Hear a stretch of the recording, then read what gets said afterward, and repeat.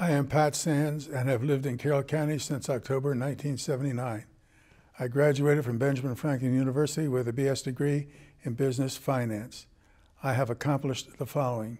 I volunteered for the U.S. Navy, served 4+ years, and am a Vietnam veteran.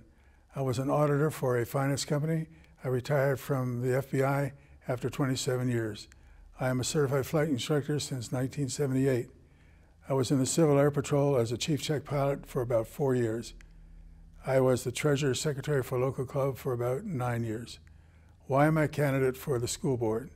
It is my belief all parents should have a say in the education of their children with little interference from any government. It is my belief those who have direct access toward our youth must not corrupt our youth with information not in keeping with traditional family values. The youth of today need to be well educated in the basics in order to make a suitable life for themselves. They need to learn what they need to know in order to make their way in this world. It is my belief anyone who attends a school board meeting must be heard regardless of the issue, regardless of the time required, or what he/she has to say from any source.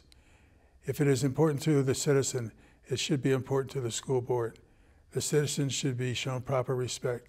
It is my belief if a member of the school board does not demonstrate proper respect to any citizen, that member should not be on the board.